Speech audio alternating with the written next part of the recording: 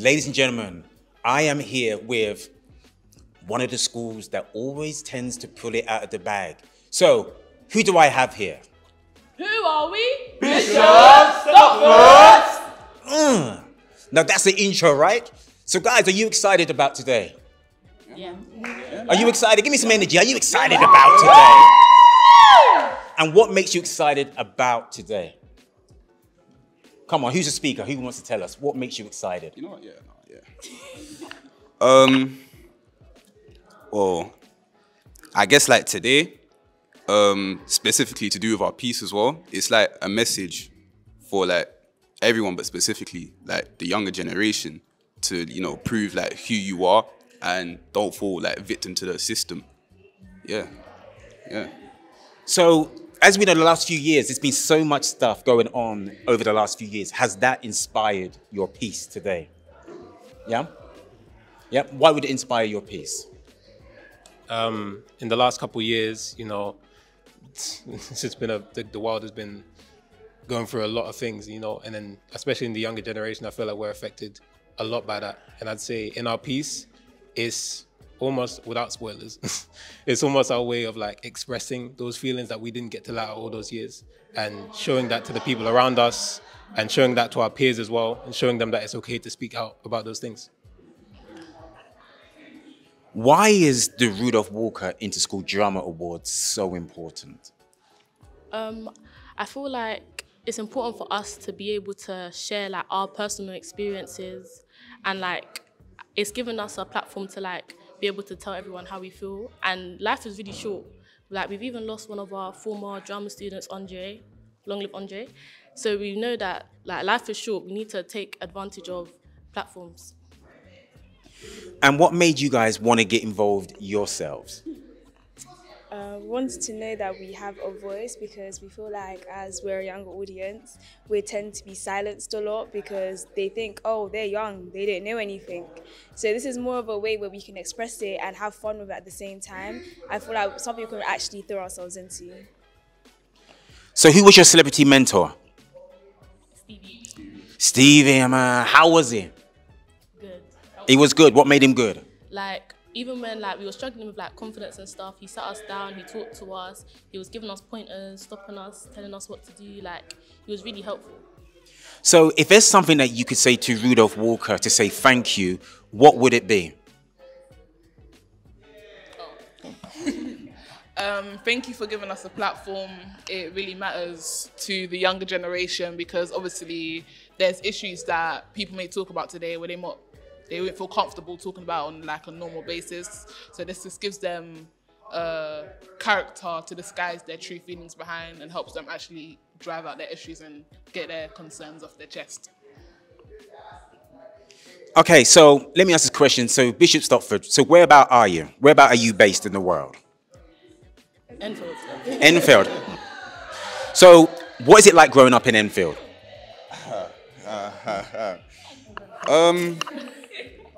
Well, it's kind of a character building area, car. It's like almost every day we experience something that's like you won't see, especially in this area. And like, to be honest, it's just like the level has just increased on like intensity, which has, you know, ultimately, you know, made us the people we are today. Like more wise, more streetwise, yeah. So listen, to everyone in Enfield, we have a school that's saying they're going to bring the trophy back, right? Yeah, man. Are you going to win it? Yeah, man. Are you going to do it? Yeah, man. Are you going to knock it out of the box? Yeah, man. What school do I have here? Bishops Stopford! Let's get it.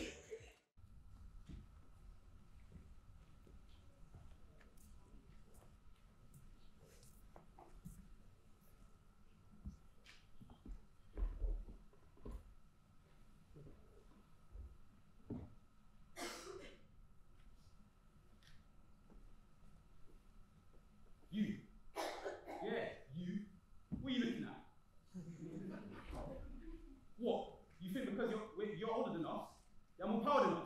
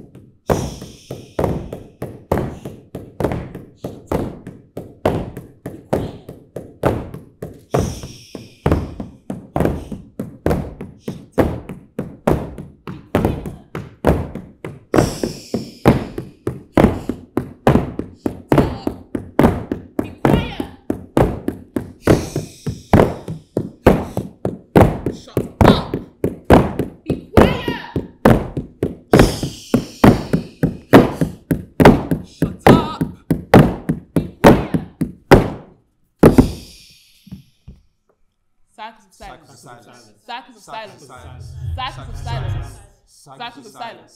Cycles of silence. Oh, Jesus. You see that selfie, sir? Oh my God. It took 2 hours. 2 hours long. That's not what's going on and on and on. I was waiting for him to finish. But he wouldn't. Oh. Oh. Sister, good morning. How are you? Very well, thank you. How the grandchildren don't stay in the common room too much? Smell like death in here. Smells like death. What's the problem? Ooh. You're getting slim. Do you want some jollof? I'm good with my rice and peas over here. Rice and peas, you can't be full on that. Well, in this cost of living, it's all we can afford, ain't it?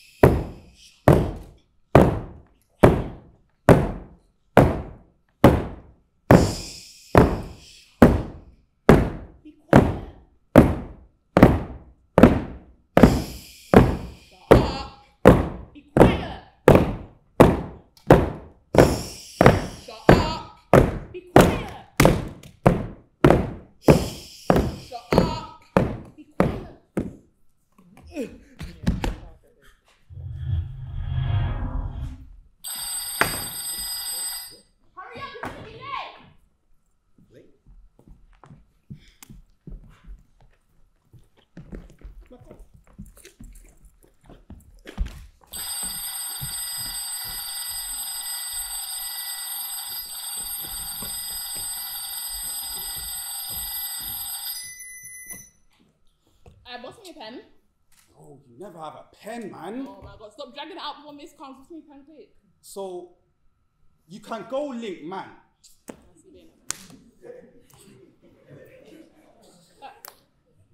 But you can't go to Walco for a pen. Boss me a pen, please. Why do you never have a pen? Boss me a pen. Catch. Can't even catch a pen. Pinky.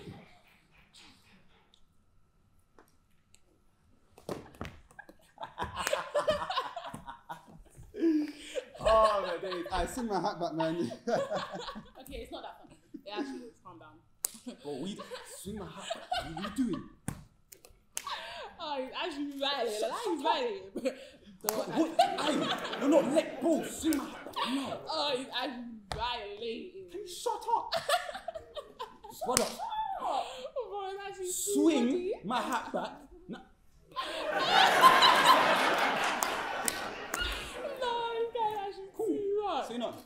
Say none. I think it's hat back. Stop being wet. Furthermore, get off your phone. I like get off your phone. What are you doing? Why are you actually on your phone? I miss. Get off your phone. Hush, man. People are always asking me why I'm always on my phone. What? Snapping photos or taking videos. Like, why not just living it now? what they'd say, and I'd go. I started doing it, innit? It's kind of calm. Photography, videography, all my passion. Yeah. I lie, but a good lie, you know what I mean? Good enough to shift the subject. But almost too good though, because it almost always goes back to that infamous. You pick up a book from morning. Goodness. This generation love their phone too much. Rant. See, people love to talk at you more than to you when it comes to that conversation, you know. But me, I like to look at their eyes, like really closely, so I can watch just as they go from. Why do they like their phone so much? What to? Why do they use them instead of going out? What to? What's better about it? Then finally to. Maybe they'll always be like that. So close to the end yet so far. It's like they have a leash tied around their neck, pinned to the playgrounds of 1984. But me, I ain't got time to play. So if one of those cowardly hands ever had the guts to put a letter in mine, I'd imagine it'd say, what world do we live in? Where our kids only see wonder and filtered skies? Because we washed all our blue ones onto the sidelines. You see that? Finally, words from a mouth that's kind. Insight from eyes unblind, picking up on all those infamous signs. But if you can't, I must remind. But every time you stared up at that blue dye, a child died in the battleground, staring up at that same sky. Oh, but you didn't have a phone. You had an ice cream cone. You had the newest edition of New Edition singing, Mr. Telephone Man, something wrong with my line. When I dial my baby's number, I get a click every time. You know the rest of the lines.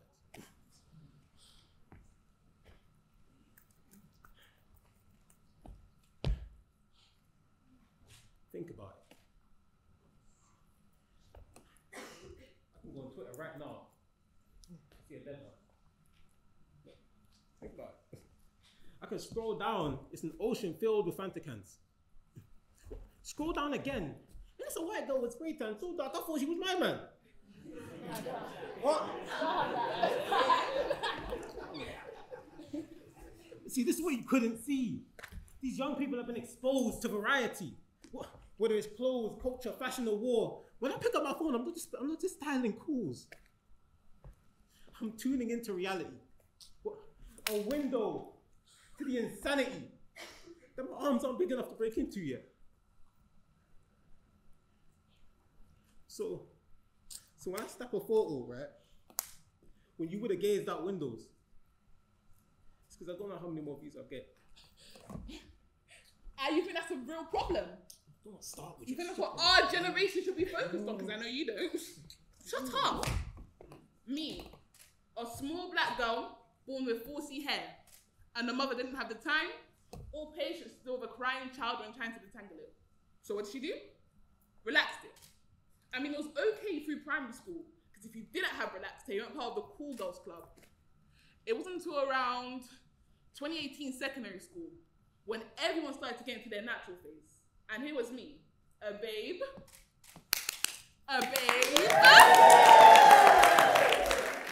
with healthy relaxed hair, but damaged natural hair.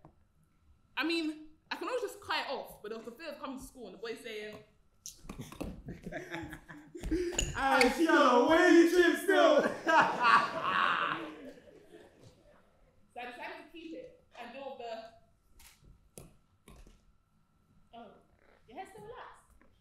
Or the, why don't you just get natural? As if that wasn't hard enough, the top of the skin complexion was highly in favor. All boys could say was, "Hey, move, man, I want a light skin thing." Or that, she's too dark for this school. So imagine how that must have been for me. A babe with hair that wasn't much favorable and a body that was still trying to grow and develop. So what did I do? I decided to keep my head down and focus on schoolwork. That was until COVID came and wrecked everything.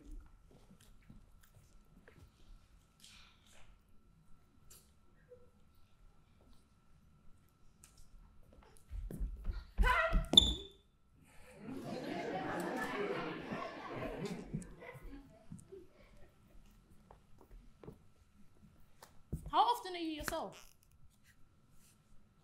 Yet you smile to deflect from your mental health. You do wrong to deflect from being weak and letting those know they are scared to speak. What do you mean scared to speak? Man, I know I'm not weak. Weak isn't always physical. Weak is comparing yourself to one and judging another. Weak is not talking up. Weak is not wanting to hear the truth. So, what is the truth? There is no truth. We're told black is beautiful, black is great. But we're also told black is aggressive, black is rude, black determines our fate.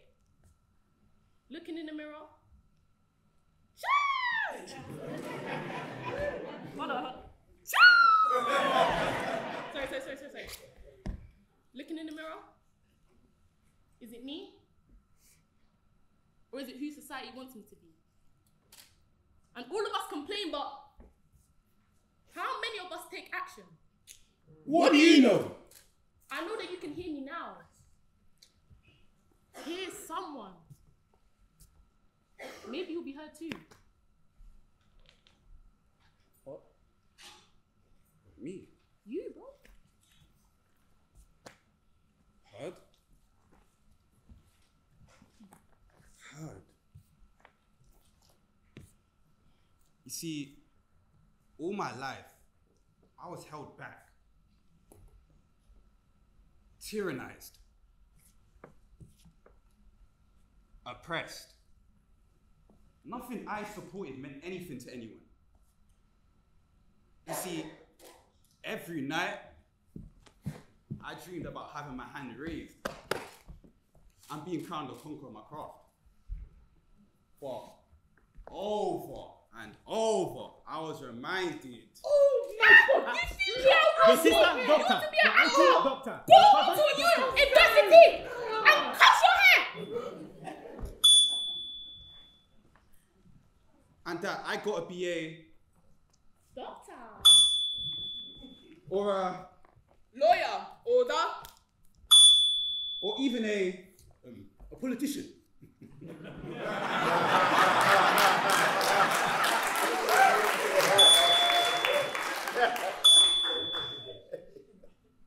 But I will never, ever, ever spend my life wasting away when I know I am destined for greatness to be what I want to be. That's right. Not what's expected of me. You see, that's like if Jay-Z, you know Jay-Z? Yeah. That's like if he never went platinum. You know, Prince William ain't do it right if you ask me. If I was him, I would have married Kate and Ashley. You know, in Paris.